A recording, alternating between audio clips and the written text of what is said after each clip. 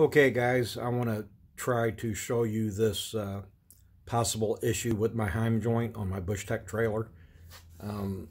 According to Andrew's reply, I believe I do need to adjust this here.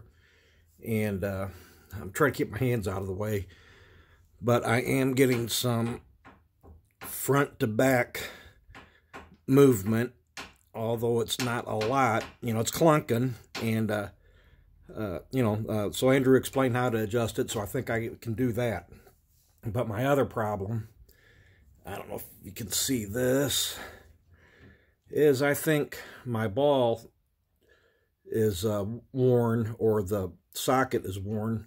Let's see if I could do this. Hold that. There just seems to be a lot of up and down movement on that, and then there's some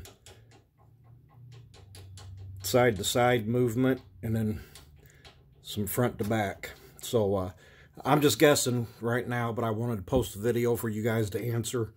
I'm assuming that this is worn here and needs replaced, but this would just be a matter of an adjustment, which I can try to do.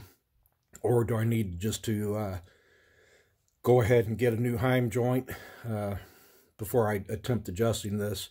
Which, you know, if this isn't that bad, you know, and you can